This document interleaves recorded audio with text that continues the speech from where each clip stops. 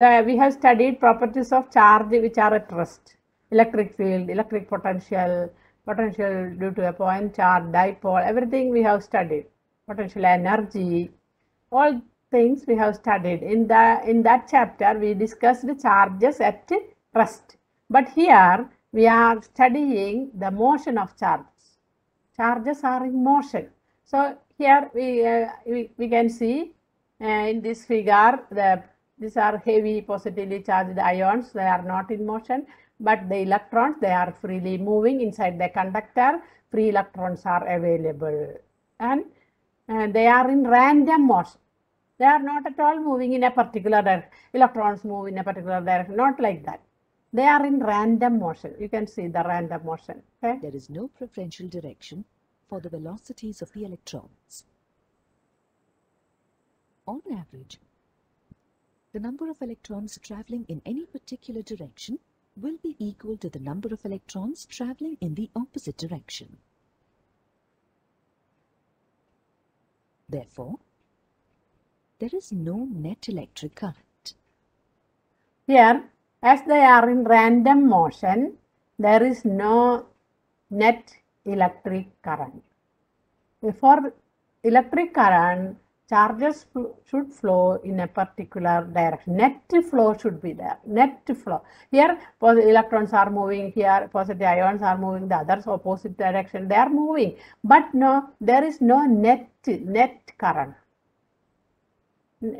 So net charges should move in a particular direction. That is not happening here. In a conductor, even though free electrons are there, the net motion of charge is zero. Net current is zero. They are in random motion, but net flow is not there. That is the important word there. Net flow of charge is not there. Random motion, they move towards left, towards right, in different up, down, they are moving in different direction, but net flow of charge is not there. Therefore, no net electric current. Rate of flow of charge is current. That you have studied. Rate of flow of charge. What is the equation for current? Children? Equation for current, I equal to Q by T. Q by T. I equal to Q by T. That is the Q is the net charge. T is the time taken by the charge to flow. So Q by T. I equal to Q by T. That is the current. We have studied those things. So here that charge, here the net charge, actually we have to consider charge are there, but net charge flow in particular direction is not there. We cannot tell there are no charges. Here conductor there are charges, but there is no net flow of charges. They are not at all moving in a particular direction. So current is zero. Yes? Can you admit Adil?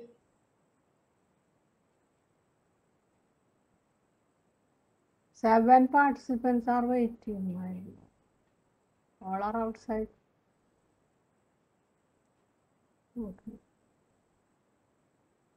Okay. Supply an electric field to the metal and see what happens to the motion of these electrons.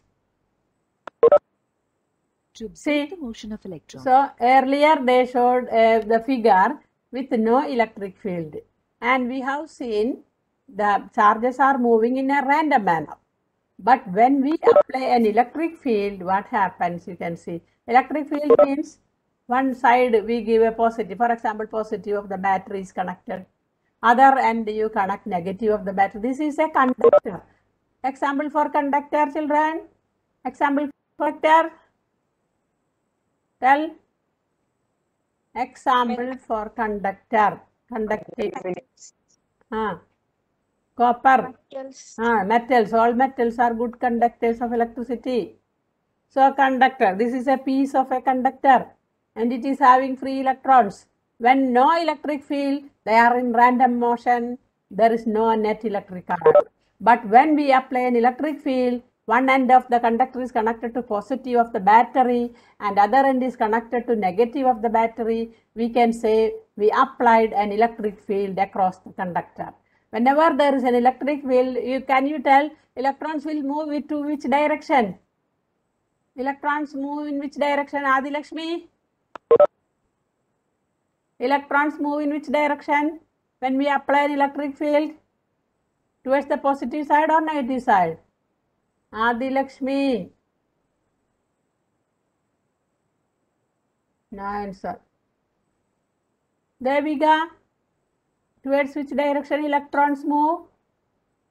Devika. Yes, ma'am. Electrons move in which direction? Positive side or negative side? Positive. Electrons will move towards the positive of the positive end of the conductor. So there will be a net flow of charge. You can see that. See? Very clearly, let us use a conductor in the shape of a cylinder of radius r. We take two thin circular discs made of a dielectric material of the same radius r as that of the cylinder. There are q number of positive charges distributed across one of the discs and q number of negative charges distributed across the other disc. These two discs are attached to the two flat surfaces of the cylinder. One end is positive, creating an other electric end is field, negative. which is directed from the positively charged disc to the negatively charged disc. Direction. See, here this end is made positive, this end is made negative. What is the direction of electric field? Gautam, what is the direction of electric field? Gautam. Gautam. What is the direction of electric field? Jnana Prakash, tell. Positive to negative. Direction of electric field is from positive to negative. What is the direction of motion of electron? Nana, motion of electron. Motion of electron towards? Nana, not answering. Neeraj. Excuse me, ma'am. Gautam, tell what is the direction of motion of electrons? Is it in the direction of electric field or opposite? Can you hear me now? Electric field is direction positive to negative. Left end is made positive, right end is made negative. Okay. Left hand positive, right hand negative. Clear, Gautam? Gautam and Neeraj are speaking. Who is speaking, Gautam? And no answer this problem, I think. Nivedita, tell electrons will move in which direction? Nivedita. Which direction electron move? Negative. To the negative side. Is it in the direction of electric field or opposite to the direction of electric field? Teacher. Yes. Electron movement, is it in the direction of electric field or opposite direction of electric field? Tell. No answer. Krishna Priya. Electron movement in which direction? In the direction of electric field or opposite direction of electric field? Teacher, opposite direction of electric. Krishna Prabha. Okay. Opposite to the direction of electric field. Correct answer. So electrons are moving opposite to the direction of electric field. Electric field direction is positive to negative. This is positive, this is negative.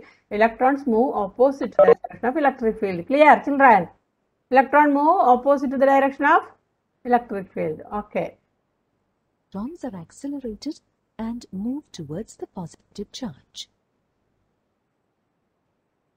On reaching the positive charge, they neutralize the charges on the disk.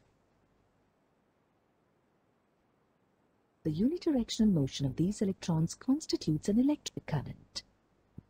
So electron begin to flow in particular direction and that produce current. Electron flow takes place towards left. You can see in this case, particular case, they are moving, all electrons are moving in a particular direction. That constitute an electric current. But here as it is closed with this, that will neutralize. But if you connect a battery, we can get a continuous flow of steady current. That you can see, steady current. Okay. When a battery is This connected, what input happens? current We can see. exists only for a very short time. That is, till the charges are neutralized. We can attach the two ends of a battery or a cell to the two discs to maintain a steady electric field and thereby obtain a steady current. See, now this conductor is connected to a battery. Conductor is connected with a wire. Which wire we usually use to connect, children? Which wire we use? Copper wire. We use a copper wire. Why copper wire is used? Copper is a copper, good conductor. Good conductor.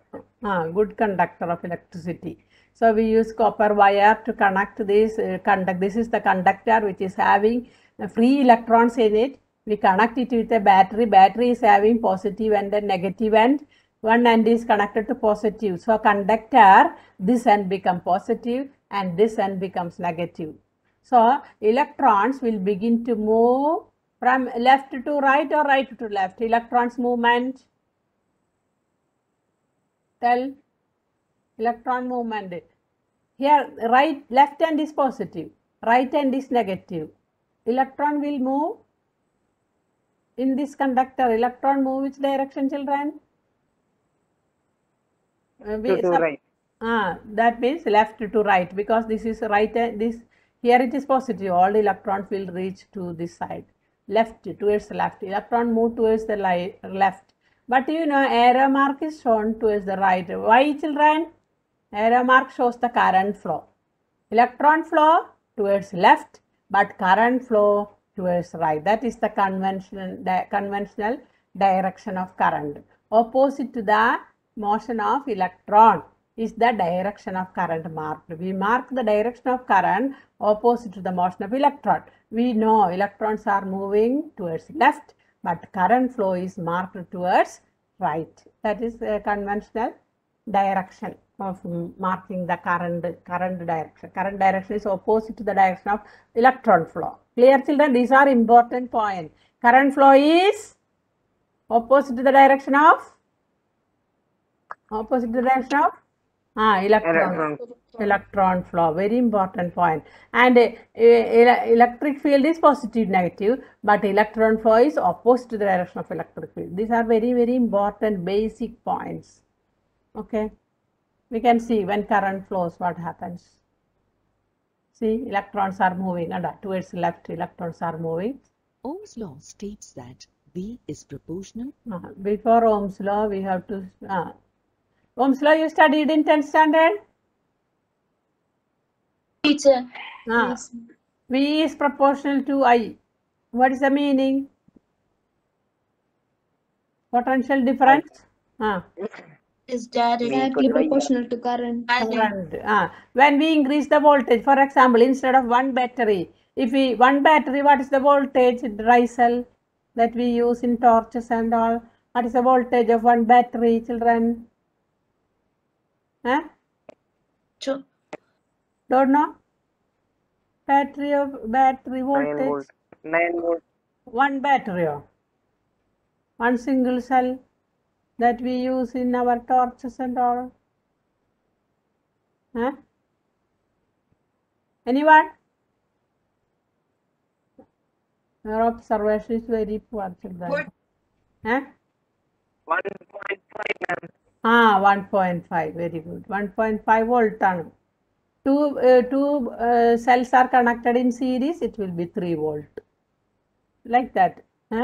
Series connection, voltage increases. Battery, positive, negative, like that we put in torches and all. Isn't it, children? Remote also we use battery. Clock also we use battery. So usually cell voltage is 1.5 volt. Okay. So when we instead of 1.5 volt, if we use 2 cells in series, we get 3 volt. Then when voltage increases, the current flowing through that also increases. More current flows. So V is proportional to I or I, where V is the potential difference across the conductor and I is the current flowing through the conductor. Let this be equation 1. To replace the proportionality sign by equality, we introduce a constant and write equation 1 as V is equal to Ri, where R is the constant of proportionality and is called the electrical resistance of the conductor. Okay, I think you have studied this, isn't it? Yes, ma'am. 10th standard, right? Yes. But one condition you have to keep here. That means temperature should be kept constant. If temperature varies, resistance also vary. In the case of conductor or insulator, resistance will vary. We cannot tell that's a constant. So always you have to tell that condition. When temperature is kept constant, V is proportional to I. The potential difference across the conductor, you have to use these words. The potential difference we are applying across the conductor. We are applying a battery here. We put a battery here and connect with that connecting wires. Copper wires are used to connect that conductor. For example, this will be a conductor. And it is we apply a potential difference across the conductor. V is the potential difference applied across the conductor. Then what happens? Current will begin to flow. When a battery is connected, current begin to flow. Electrons will flow. That means towards the positive of the battery, electrons will begin to flow. Then there is a unidirectional flow of charges that will constitute current. Then I equal to, we can see that how much current is produced, that depends upon the battery voltage.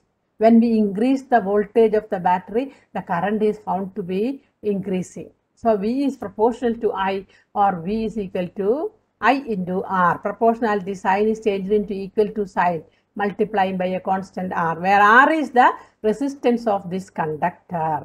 And resistance depends on what factors? I am checking your memory.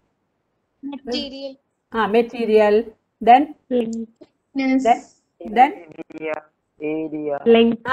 Length. Length, is it increasing with length? Resistance? Directly. It is Length. increase, Resistance decreases. length. Area increases. You have doubt in that. When we increase the length, that means you are telling different answers. When length increases, it has to move.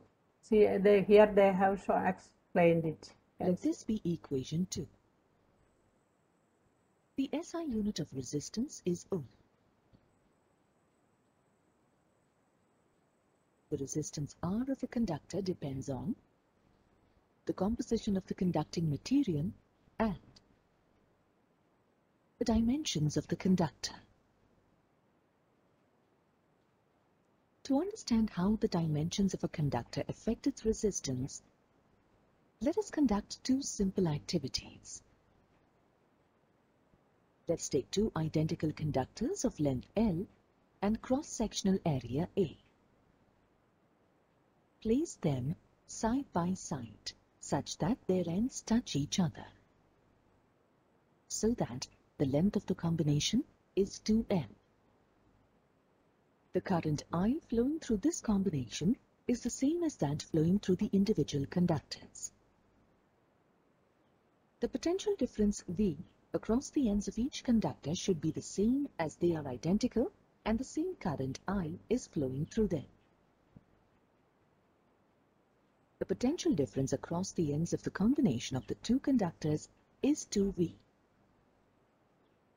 The resistance of each conductor is expressed as R is equal to V by I. The resistance of the combination of conductors is represented by RC. RC can be calculated by applying the above formula for the combination.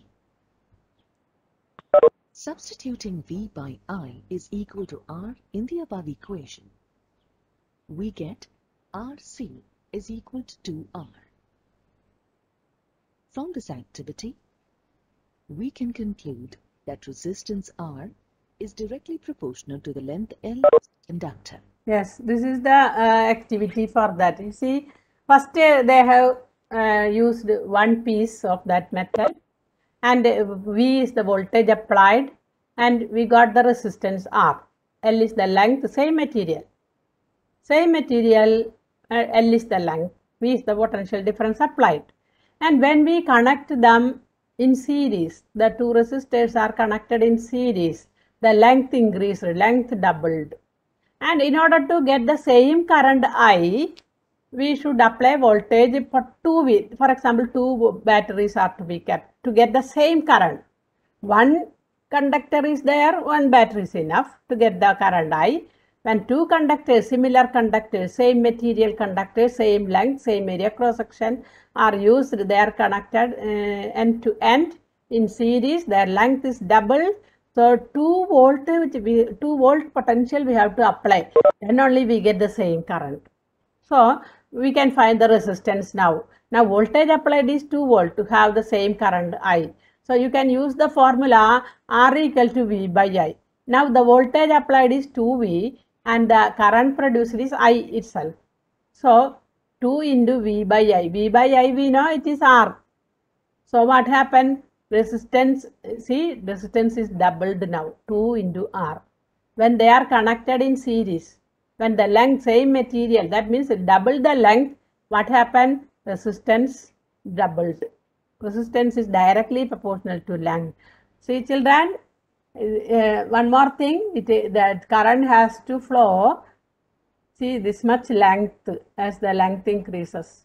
This much length, that means here when the electrons flow, what happens? There will be opposition to its motion.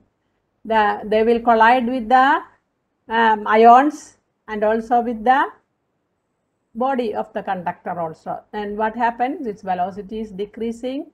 So in effect, when length increases, it has to move a longer path, and in between that more collisions take place. So obstacles are there in its path. So when length increases, it becomes difficult for the electrons to move, and so that resistance is increasing. The resistance is mainly due to this collision. Collision is taking place. So more the length, more will be the collision taking place between the ions of the conductor and also with the other electrons of the conductor. Collision is taking place. So when more the length, what happens children? Resistance Increases. Resistance increases with the length. Double the length. See, and not only increasing, doubling it. Length double, resistance double. Very important result. So don't be mistaken with this fact. Always when length increases, resistance is also increasing. Not only increasing, double the length, double the resistance. That's a very important result. But when area cross section is increased, reverse is happening. When we increase the area cross section, what happens? Resistance decreases. Okay. So you can see another activity for that. Let this be equation 1. Coming to activity 2. Let us divide the conductor into 2 by cutting it lengthwise so that it can be considered as a combination of 2 identical conductors of length n, but each having a cross-sectional area of A by 2. The potential difference applied across the 2 conductors is V. If I is the current through the combination of the conductors, then the current flowing through each conductor is I by 2. Then the resistance of each conductor is obtained as equal to 2R. See here, here you can see same conductor is divided into 2 parts. Lengthwise it is divided. That means area cross section is halved. Area of cross section. This is the area cross section. Area cross section is halved. Then what happened to resistance? We can see when potential difference applying. How can you apply potential difference? What we have to connect, children? For Battery. Battery. We have to apply battery here. That is not shown here. Just they tell we tell. We apply potential difference. a battery is connected here, and I is the current, main current I is flowing. So, but when it reaches here, that current is divided, same material, same resistance, understand children, both are equal length, equal area cross section, same material. So, let us take their resistances are same resistance they are having.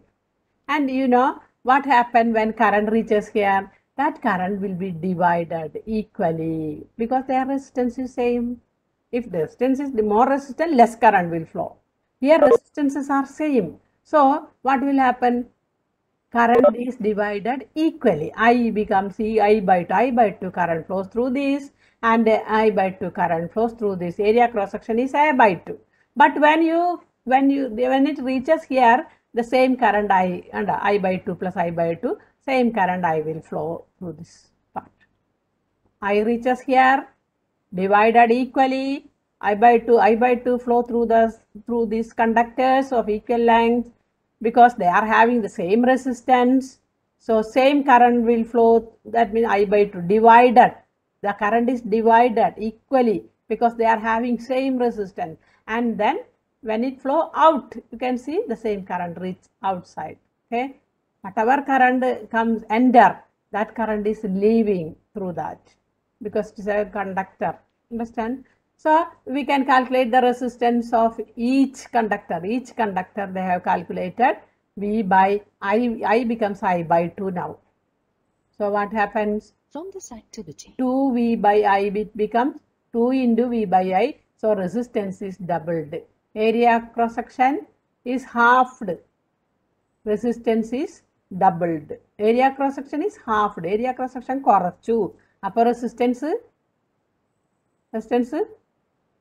area cross section halved. Resistance doubled. Doubled. Which is better for easy flow of current? Increasing or decreasing area cross section? Decrease. Decreasing. When area cross section is, which is better for the better flow of current? Which is easy? Area cross section increasing or decreasing? Increasing. Correct. Area cross section, you increase the area cross section. Thick wire instead of thin wire, use a thick wire. Then current will flow easily.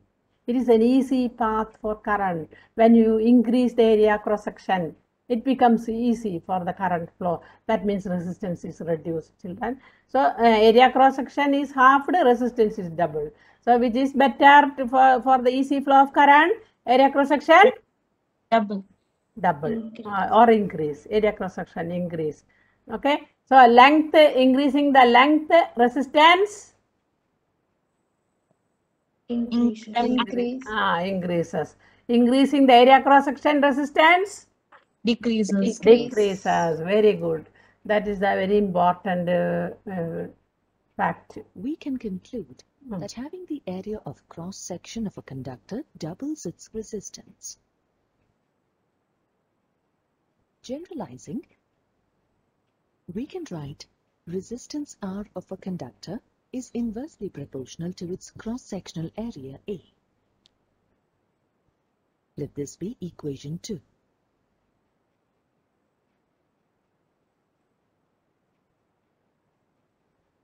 Combining equations 1 and 2, we can write resistance R is proportional to L by A. Let this be equation 3. Replacing the proportionality sign with equality, we can write equation 3 as R is equal to rho into L by A. Let this be equation 4, where rho is the constant of proportionality, which depends on the material of the conductor and is called resistivity. Substituting equation 4 in Ohm's law. Okay, I will explain these equations. So first experiment we have seen resistance is directly proportional to L. When resistance is doubled, when length is doubled, resistance doubles. So we can write R is directly proportional to L. And we have seen when area cross section is increased, resistance decreases. They are inversely proportional. R is inversely proportional to area cross section. So R is proportional to L by A together. Together we can write R is proportional to L by A, and when we use the equality symbol, R is equal to rho. We have to always multiply with a constant. When equal to proportionality sign is changed to equal to sign, we multiply with a constant, and here it is rho, R-H-O, rho, rho into L by A, where rho is known as resistivity of the conductor that depends upon the material. Resistivity depends upon the material of the conductor. Understand? So we have seen resistance formula R equal to rho L by A. Very important formula, children. From this you can tell resistance depends upon nature of the material. It is directly proportional to length of the conductor, inversely proportional to area of the cross section. Okay. V is equal to I into rho into L by A. Let this be equation 5.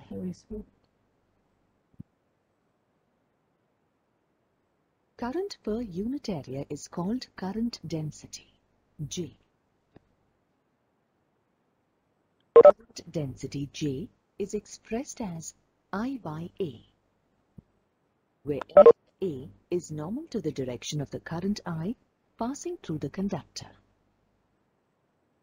Let this be equation 6. The SI unit of current density, J, is ampere per meter square. When E is the magnitude of the uniform electric... Okay, here children, so we got the relation R equal to rho L by A, and V is proportional to I. So V is equal to I into R. R we substitute here, this equation we substitute I into rho L by A. We got one more relation, V is equal to I into rho L by A. And I by A is also known as current density. Current density, another term that you have to study here, current density, current per unit area, that is known as current density, and its unit will be I, ampere, area meter square, ampere Teacher. per, yes, meter square. Current density symbol ano J. J, current density is J. J equal to I by A, and what is its unit? Ampere per meter square. Meter square. Okay. So we have studied Ohm's law. in the conductor of Okay. length L. What is current density? Current density, current per unit area. See, area is marked here. Current per unit area. That is current density. Current per unit area. Area cross section. Okay, ma'am. So I will show the notes page also.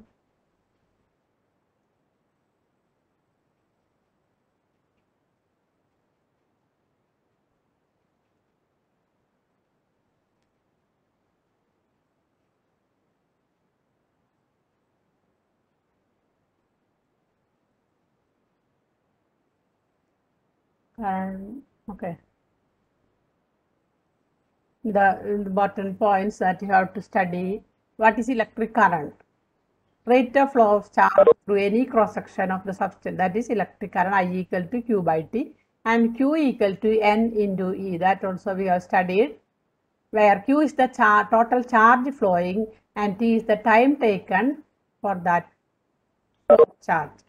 N is the number of free electrons crossing through the section of conductor in a time t second. So one relation we studied, I equal to Q by T and Q equal to NE. Okay. If the current through the conductor is not steady, we know when we use a battery, we get a steady current. But some AC and all, no, it is not steady. AC current is not at all steady. It is varying. Current varies. So we cannot use that formula I equal to Q by T. Steady current only we can use this formula. Otherwise, varying current, we have to use the formula dq by dt. dq is the small amount of current flowing through a time, in a time dt. I equal to dq by dt. Varying cases, The current is found by this formula dq by dt. Then SI unit of electric current, everybody knows, ampere. 1 ampere is 1 coulomb by 1 second. How you got? You give the unit 1 coulomb, and here SI unit is 1 second. 1 coulomb by 1 second. That is 1 ampere current. Okay. If 1 coulomb of charge flow for 1 second through any section of the conductor, then current in that conductor is 1 ampere. That is the definition of 1 ampere current. By convention, the direction of motion of positive charge is taken as direction of electric field. This we have studied last chapter. Direction of motion of unit positive charge, that will give the direction of electric field, that we have studied. So direction of motion of positive charge is taken as the direction of electric current. Clear? Direction of motion of positive charge is taken as direction of electric current, not the electron's motion. It is opposite to the motion of electrons. In case of metallic conductors, the current is due to the flow of free electrons. Hence, direction of conventional current is taken opposite to the flow of electron. Very important point. Direction of motion of current is opposite to the direction of electron flow. Clear, children? This point. Direction of flow of electron. We know in a conductor, electrons are moving in a particular direction when we apply potential difference. Is it? Is it? When we apply potential difference, electron flow is towards the positive of the battery. Yes, teacher. Electron is flowing towards the positive of the battery. But we know current flow is opposite to the motion of electron. That is taken conventionally. It is taken. Current direction is motion of positive charge. So will it be in the direction of electron flow? No, teacher. Current flow is opposite to the motion of electron. That means positive charge motion is taken as current direction. Positive charge motion is direction, current direction. But electron flow is opposite to that. Clear? Yes, teacher.